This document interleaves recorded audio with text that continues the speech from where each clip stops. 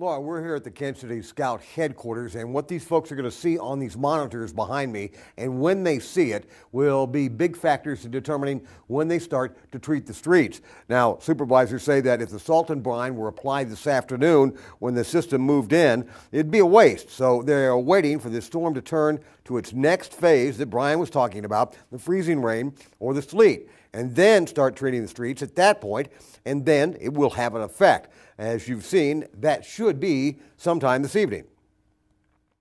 Don't want to put down treatment now because it's going to wash away, but once it starts to turn to ice and sleet, we'll start putting down rock salt. We'll hit the bridges and overpasses first because those are elevated and those tend to freeze over faster.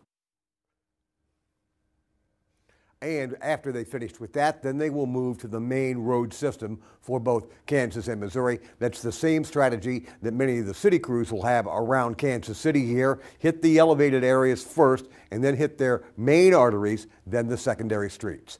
Michael Mahoney, KMBC 9 News.